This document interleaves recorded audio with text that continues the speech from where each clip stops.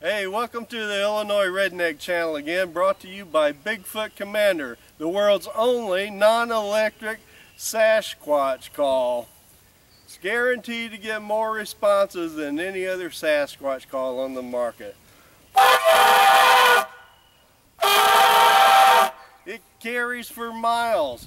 You almost always get a response. Oh, there's one now. There's one now.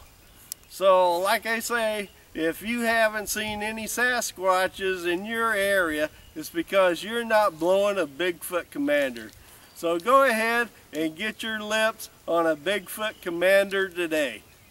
Did he go? Oh, what is that? Oh, sorry! Oh, do it again! Oh, I'm sorry! Well, Bigfoot Commander is not responsible for any accidents which may result in the use of this product.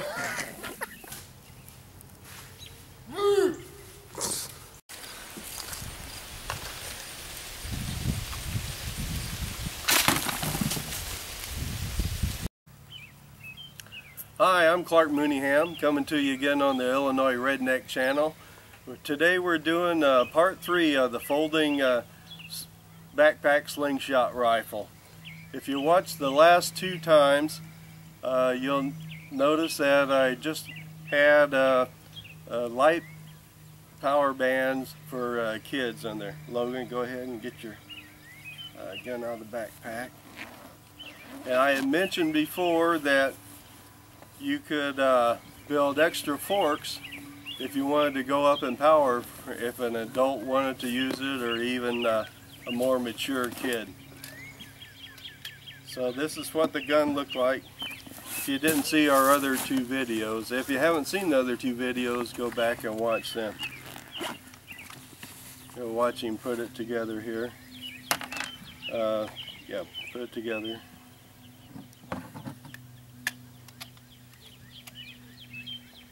So it fits in a backpack and it folds out to a full-size slingshot rifle. So our objective for today was to increase the power. You got the original fork? Yeah, I do. Now the original fork we had in the last 2 chapters of this series, we tested it and it had 11 pounds of pull. It doesn't sound like very much, but it was just enough for a kid. So I wanted to increase the power and just see how it would respond to more power. The first attempt I made, I just simply copied the wood exactly. And when I got it together, we tested it, and the pull was increased to 39 pounds, so that was maybe 350% increase in power. But I noticed I had a problem. After I got it loaded, the pouch was tending to pull up over the ball, wanting to rotate over. So I couldn't figure out for a while why that was. Well, this was the first one that I made where the rubber is vertical instead of horizontal, and I neglected to remember that this would probably be stretching the rubber more on the top than on the bottom, and that's why it was trying to correct itself.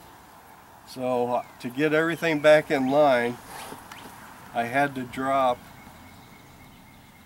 the rubber down 21 millimeters. You should be able to see that. So 21 millimeters put everything back in line and equalize the stretch from the top to the bottom. So we'll go ahead and put this one on the gun and let him take a few shots. And last time we tried shooting a paint can, and 11 pounds wouldn't penetrate the paint can. So we're going to see if 39 pounds will, after he takes a few practice shots. That looks good.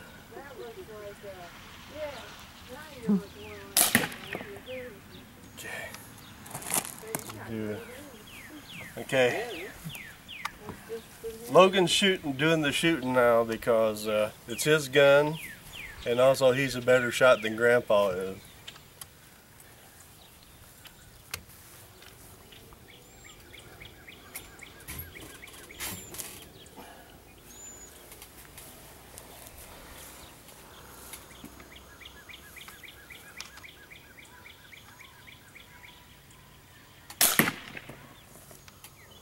Way to the right there.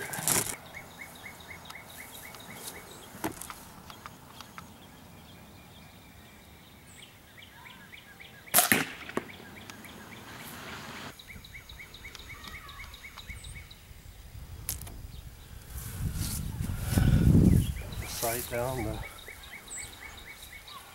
shaft there.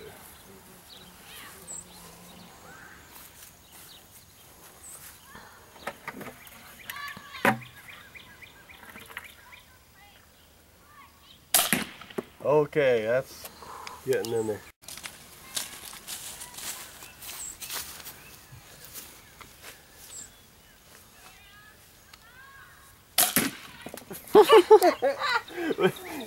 You got the cap. Okay, we'll try a little bit lower, I think.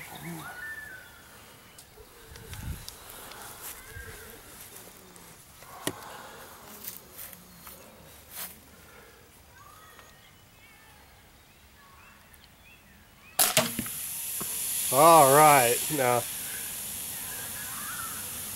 okay, 39 pounds, it definitely made it shoot a lot harder, and we may try for a part 4 where we take the power up even more, but maybe not. So until then, we'll see you next time.